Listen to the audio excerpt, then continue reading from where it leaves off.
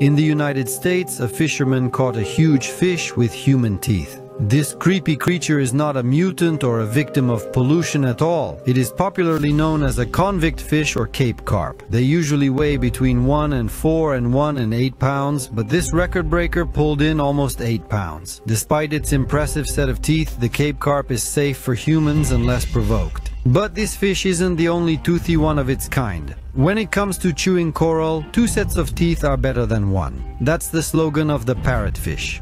Parrotfish have fused beak-like teeth that allow them to scrape off chunks of coral and other foods, while internal pharyngeal teeth crush food when it's in their mouths. Then there's the pacu fish, another species of fish whose teeth resemble human teeth. Not only that, the teeth pacu are located in 2 rows on both the upper and lower jaw, so they are also reinforced with iron and changes pacu them repeatedly. Not just one by one, but on the whole half of the jaw at once.